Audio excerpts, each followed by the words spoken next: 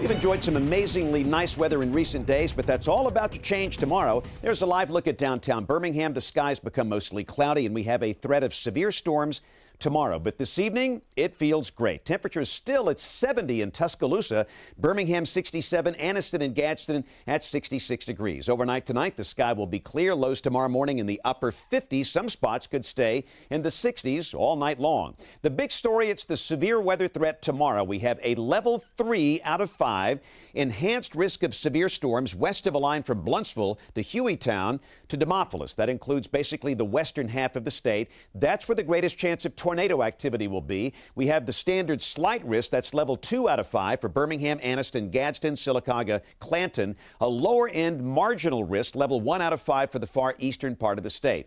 In terms of timing for that enhanced risk over West Alabama, the main window for severe storms, 2 until 8 p.m. tomorrow. For Birmingham, Anniston, Gadsden, Brent, Clanton, Sylacauga, 5 p.m. to midnight. Then for the eastern side of the state, Wedowee, Roanoke, Lake Martin, Alexander City, 8 p.m. until 4 a.m. Storms should be weakening at that point. Now understand, away from storms, the day will be very windy, pressure gradient winds. We could see winds out of the south gusting to 40 miles per hour tomorrow afternoon. And when the storms do arrive, they could produce strong damaging winds and possibly a few tornadoes, especially in that enhanced risk over on the western side of the state.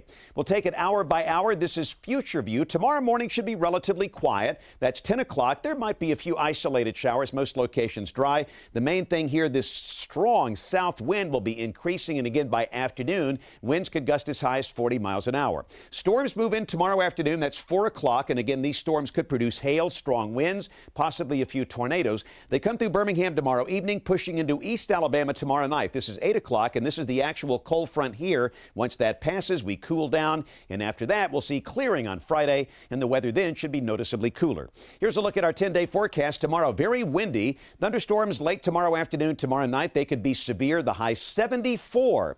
Much cooler Friday, becoming partly to mostly sunny. The high 51.